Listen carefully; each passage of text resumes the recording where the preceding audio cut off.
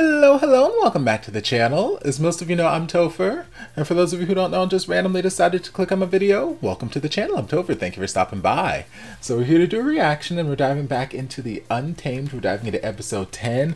We've made it to the double digits, y'all. That doesn't mean we're anywhere near close to the end, but we've made it to the double digits. Yeah, so I gave you guys the same challenge on episode 9 that I've been giving for the last few episodes to see if you guys could get the reaction up to 500 likes within the week before I recorded my reactions to the next episode. And if you did, I would give you guys double reactions for the coming week. Unfortunately, you guys did not get episode 9 up to 500 likes. We came really, really close with episode 8. Actually, we ended up getting it to 500 likes, but it was after the 1 week cutoff. And it was like just on the other side. So I was like, so you guys came really close there. But yeah, episode 9, we think we're still like 150 to 200 short, which I'm like, I don't know how else to get you guys to like the videos. I don't know. Because I think as of right now, we had 1,700 views and only like 350 likes or something like that, which, you know, it's cool. But like at that point, if there's 1,700 of you guys consistently watching the episodes, the least you could do is just like the video. Like, y'all keep coming back, like the video. And even if every one of those people who watched the video was just somebody who watched it to click the link to go over to Patreon and watch it over there and then came back to comment or something like that. So even if everybody got 2 views on the video because they were viewing it twice on YouTube, that's still 800, 900, 800 and something, 850 likes potentially. So like there's no reason we can't get to 500. So sorry. Y'all only get 1 reaction this week, but we'll try again next week. So you guys got a week to get this reaction up to 500 likes, and if you do, by the time I record my reaction for next week, then I'll give you guys 2 reactions to the Untamed. But we're going to dive into episode 10 and just see where the things of the things go with the things of the things.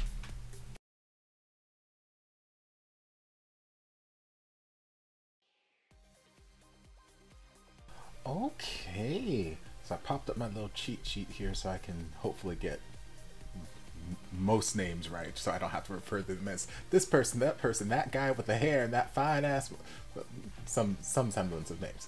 But yes, let's see. So we started where we left off, episode 9. We were entering the castle, investigating all the dead people. Like, hey, why are all these people dead? And Wuxian, you know, examined them, looked at their eyes, saw that they had like the red veining or whatnot, and, you know, deduced that they were turned into puppets before they were murdered. And assuming the yin iron is in play in some way, shape, or form, I'm like, okay, well, who could have done this? And then the camera pans up and we see Zhu just sprawled out on top of the roof, just chilling menacingly and just like proud of the work that he's done there. So we get the impression very quickly that he is not somebody of a very, I was gonna say not a very sane mind, but I don't know if that's the word I'm looking for. Like he seems very cognizant of what he's doing. He just maybe masochist might be the word I'm looking for. I don't know. Psychotic, definitely. But he's very happy with the calamity that he's brought about, and he is happy with this cat and mouse, this fighting, like all of everything that was going on, taking place surrounding him in this episode. He was just reveling in it. So whether it was him fighting with these 2 fine ass other cultivators who flew out the woodwork, what were their names? Zhao Chen and Song Lan. So whether it was fighting with them or playing around with Wuxian and his little binding talisman that he's got going on, or just standing there and talking to this person, that person, somebody threatens to kill him, this one threatens to kill him, this one's about to chop his head clean off, whatever. He's just in there with the same expression, just head tilted down, eyes looking up, and just smirking his ass off. I'm like, Lord Jesus, this man either knows something, he is in on some big secret, he knows something hilarious, or he is just out of his goddamn mind. But we had that whole fight scene, and it was lots of fun. And like I was saying there, if it wasn't for the fact that he had killed all those people and seems to be reveling in the fact that he killed all those people and he enjoyed the process, he enjoys all of the calamity he's brought about. There's something about his personality that feels very reminiscent of Wuxia. So like they almost could be the same character or related in a sense, just one chose to go down this dark evil path of death and destruction and the other one is just mischievous but is just got a good natured heart and, you know, blah blah blah. But there's certain aspects of their personality that, like, just, at least in that first meeting where I'm like, damn, these two could come from the same family bloodline, they could come from the same clan for all I know. But anyway, we captured Zhu Yang, and then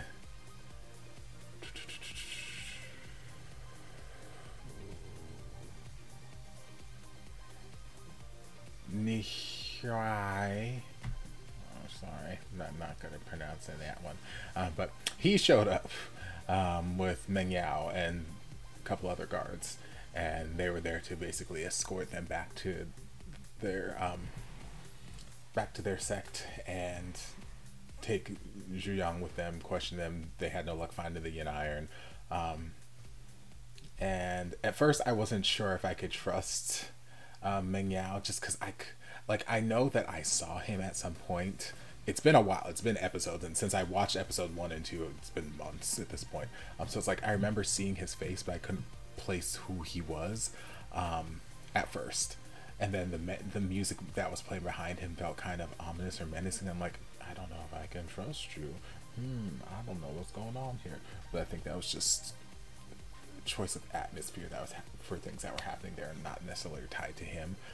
Because as the episode went on, I'm like, oh yeah, that was the one I shipped with. I want to say I shipped him with Langzhan's brother, because he seemed so sweet and so good-hearted, so kind. And you know, I remember feeling just really bad for him, because I knew once he started talking with the one general, and he was like, oh, you're her horror son or whatever it was. I'm like, I remember this explanation. I remember him being like an illegitimate son of this, that, the other, and like I remember all of that. So people tend to look down on him and not really take him seriously, or not really give him the light of day. And like, yes, he's living in this sect, he's part of this sect, and you know, it's part of this family, but they don't really claim him, and it's like it's this whole strange dynamic. And it's like I remember feeling really empathetic towards him that first time that I did encounter him. But he did not have a great episode, let me tell you, because we got introduced to this general guy who I don't know if the general is well, no, never mind. I don't know if the general was the clan leader's son, but the clan leader was our little friend over here's older brother, and I don't think that older brother would have a son that old, because he didn't look that much older than our little friend over here. So I'm like, no, I don't think that's the case. I think that was just his general. Because at first, when we found out that Meng Yao killed him, and we saw the look on the clan leader's face, I was like, oh, he seemed like he had just lost his son, and like he was and you know, maybe it was, I don't know, but well, cause then when Meng Yao was, after he got banished, he was like, I thank you for adopting me into the family. So I'm like, maybe he is old enough to have a son that old. Child, I don't know. Y'all let me know down in the comment section. I'm spitballing stuff out into the air right now. But either way, I want to say the captions had Meng Yao call the general guy brother at some point, but I might have just inserted that narrative in my own brain. Either way, general was an asshole, plain and simple. There's no other way to put it. Asshole through and through and through and through. I foresaw him dying at some point. I didn't necessarily think it was going to be this episode or this soon, but I didn't see him living to the end of the series. But you know, here we go. But yeah, Meng Yao did not have a great episode. He was belittled, berated, but that's nothing new for him in this universe. It seems to be, you know, run of the mill. And then at first, when we saw that he had killed the general, I thought it was going to go down the path of, oh, it wasn't me, I was possessed, or what was the other guy's name? Zhu Yang used some magic to possess me, or he used a yin iron and that took over me, and that's why I ended up killing him. It wasn't me, I was a puppet, or blah blah blah. I thought we might be going down that route, because when when the clan leader came along, he's like, not me, not me. I'm like, okay, he's being framed right now. He's being framed. He didn't do this. But then we got to the throne and he's like, yeah, I killed him. I'm like, oh, okay, never mind. I take back all of, I take back that whole thought process I had there. Like, no, I killed him because he kept taking credit for things, and I didn't care that he treated me poorly. Everybody treats me poorly, but like, he kept taking credit for the things, and then I saw him let sorry, it's late. I'm boring myself now. He's like, I saw him let Zhu Yang go, and we were arguing, and I had to, blah blah blah. Which again, I still don't know that he necessarily had to kill him without us being there or flashing back to see what transpired between them. Like, if General Guy came at him and started to attack him, then yes, okay, self-defense. But I don't think that he just outright was like, hey, you let him go, stab. Like, something doesn't quite add up there. So there's more stuff that I would like, more clarification I would like there. But yeah, the reasoning that he gave for why he killed him,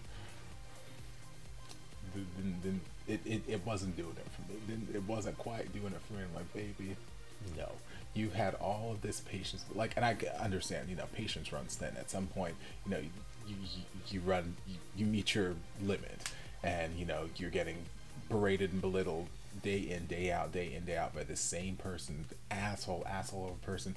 Yes, there will probably come a time where you kind of explode, all your feelings get out, and it gets away from you. You can't really control your anger.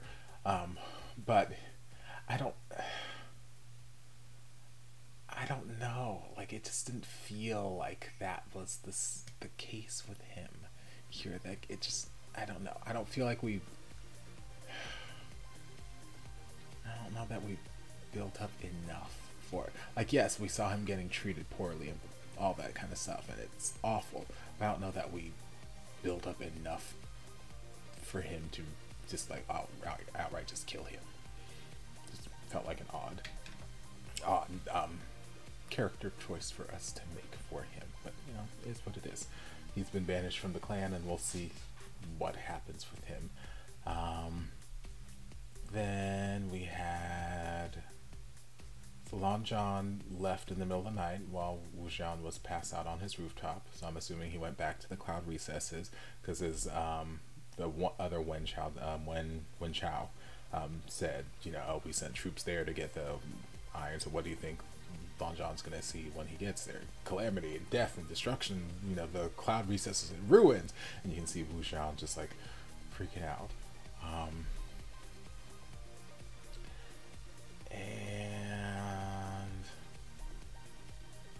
Speaking of Wen Chao, well, the other Zhu Yang got freed, so we know that. But when Xiao did, one thing I did notice is, because they mentioned that I think the Wen clan was extending an invitation to all the major clans for,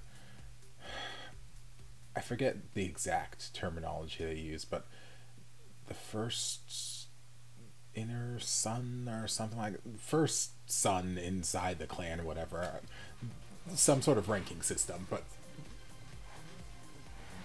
sons within the clans basically work, sending an invite to them for indoctrination, blah blah blah blah blah, and if they didn't send somebody, they were going to come and grab them themselves. And when Chao did mention that Wuxian had an invitation and not Cheng, and I was like, that's interesting, because they're both coming from the same clan, but Wuxian obviously being the adopted brother. It's like, that's an interesting, why are we doing that? Don't know why, but it's interesting. It's just something that caught me interestingly. Oh, and we did, I kind of skipped over. I'm kind of bouncing all over the place. Back when we had the other two cultivators, before they left, we found out that their master was, I think, the same master that was, Wuxian's master, or his mom's master, and he's been trying to find this Wuxian Wanderer for the longest. Didn't get to go find them, but that's another little mention that we've had in the last few episodes. So it's like, okay, maybe at some point, maybe that's something that they're saving for later in the series. It'll become some prominent moment or something then.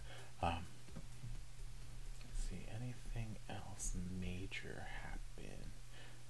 Lots of great fight choreography, as always, like I said, and lots of just great fashion. The robes, I love.